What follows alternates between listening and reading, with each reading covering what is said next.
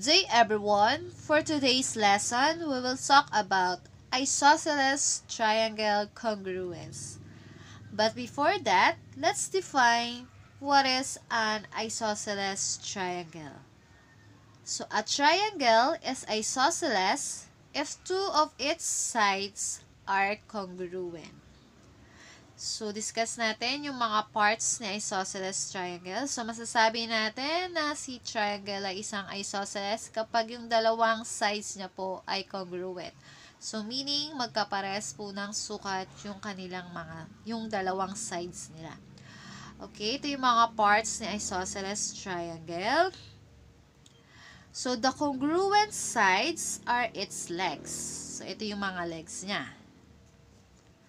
Okay, the third side is the base. The angles opposite the congruent sides are the base angles.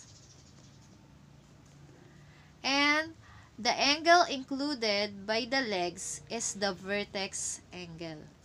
So, yan po yung mga parts na isosceles triangle. So, meron siyang mga legs, meron siyang base angles, may vertex angle, at meron siyang base. So, merong dalawang theorem kapag pinag-uusapan natin ay tungkol sa isosceles triangle congruence.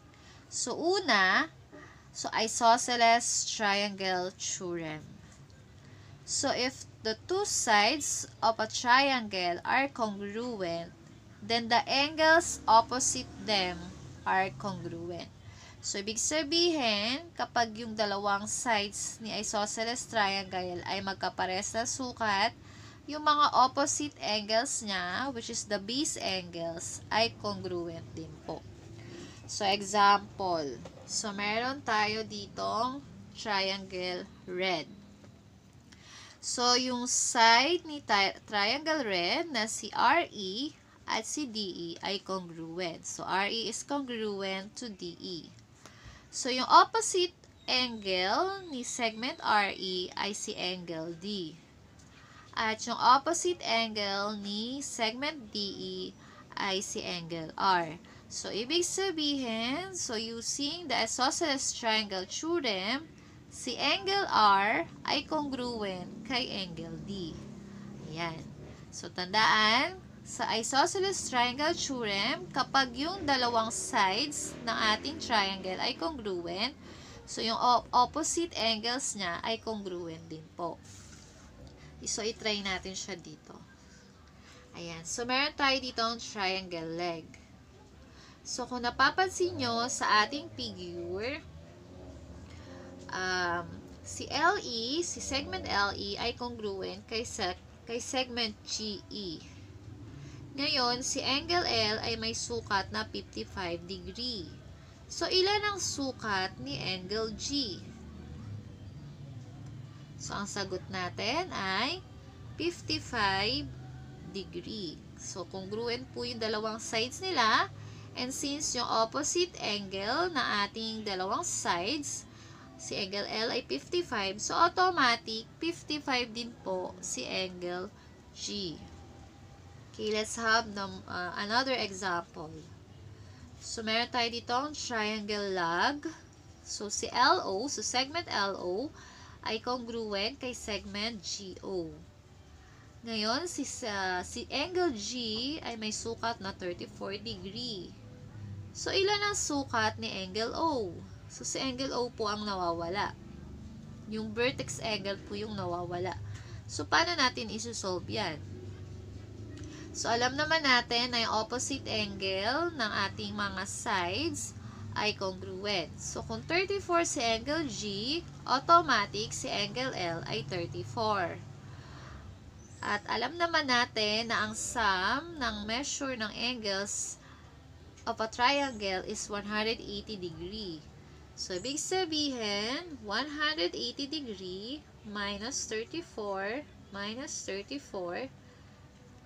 is equals to 112.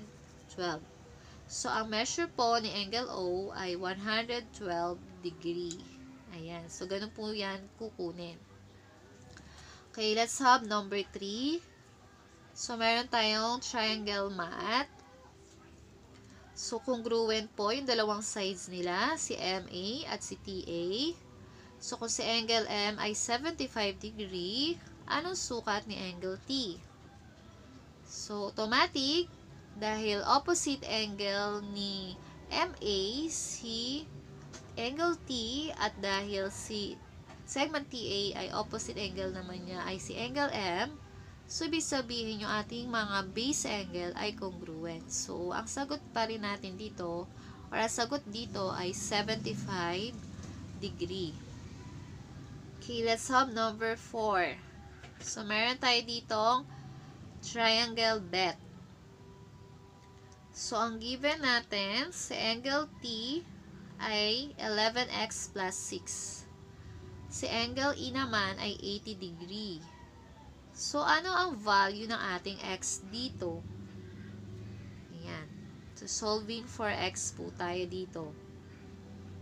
Pag nakuha na natin si x, ano naman ang magiging value ng ating t at saka ng ating b? Ng ating angle t at ang ating angle b. So, alam naman natin na ang sukat or kabuang sukat ng mga angles ng ating triangle ay 180 degrees. So, yung sum of the measure of the angles of a triangle is 180 degree. So, ganito natin siya isosolve. So, alam naman natin na si angle T at si angle B ay congruent. So, magiging 11x plus 6 plus 11x plus 6 plus 80 degree is equals to 180 degree. Then, combine similar terms. So, magiging 22x is equals to 88.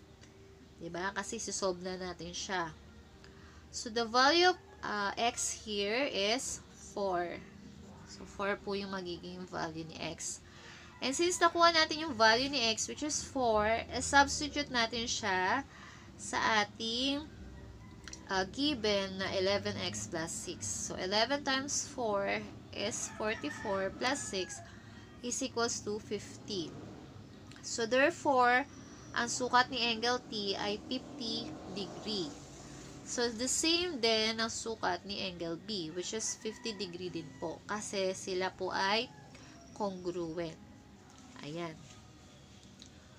So, for our last example, so, meron tayong given dito, or may triangle tayo dito, na si triangle bat. So, si angle A, may sukat po siya na 47 degree. At si angle T naman ay may sukat na x plus 90. Then, si segment AT at si segment BT ay congruent. So, ano po ang value ng ating x dito? At, ano ang magiging measure ni angle T? Ayan. So, kung napapansin nyo, si AT ay congruent kay BT. So, ibig sabihin, si angle A, congruent siya kay angle B. So, automatic na meron tayo dyan na 86. Meron tayo ditong 94 na sukat na ating triangle. Since 47 plus 47 is equals to 94 degree. And since ang buong total ng angles ng isang triangle ay 180 degree, so i-equate ulit natin siya sa 180. So 47 plus 47 plus x plus 90 is equals to 180 degree. Then combine similar terms. So magiging x equals 180 minus 184. So susolve po natin siya. So, ang value ng x natin ay negative 4. So, kung ang x natin ay negative 4, ang magiging sukat ni angle T ay 86. So, ayan.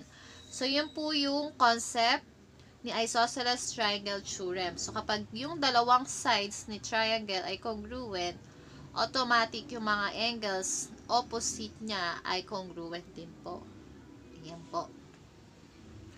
So, let's have another theorem. So, converse of the isosceles triangle. So, kabaliktaran naman to nung isosceles triangle theorem. So, pag converse of the isosceles triangle theorem, if the two angles of a triangle are congruent, then the sides opposite them are congruent. So, dito naman, kapag yung dalawang angles ni triangle ay magkaparehas ng sukat, yung mga side na opposite nila ay magkaparehas din po ng sukat. So, example. So, meron tayo dito ang triangle red. So, si angle R ay congruent kay angle D. Ang opposite side ni angle R ay segment DE. At si angle D naman, ang opposite side niya ay si segment RE. So, ibig sabihin, si DE at saka si RE ay congruent. So, magkaparehas po sila ng sukat. So, i-apply natin siya. So, ito yun. Meron tayo ditong triangle lag. So, si angle L at si angle A, congruent. Parehas po sila ng sukat. Si AG, si segment AG, may sukat na 12. So, ano magiging sukat ni LG?